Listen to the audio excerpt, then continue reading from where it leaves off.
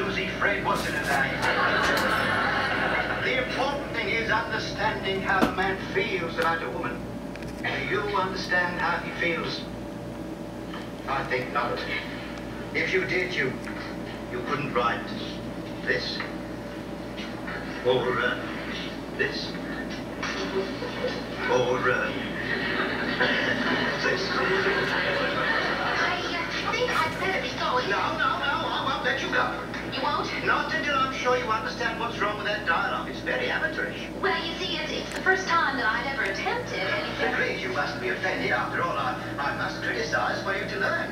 Of course you must. Some of the dialogue really is a little icky, but where do you think it could be changed? Well, now, why don't you read from here and just ad-lib anything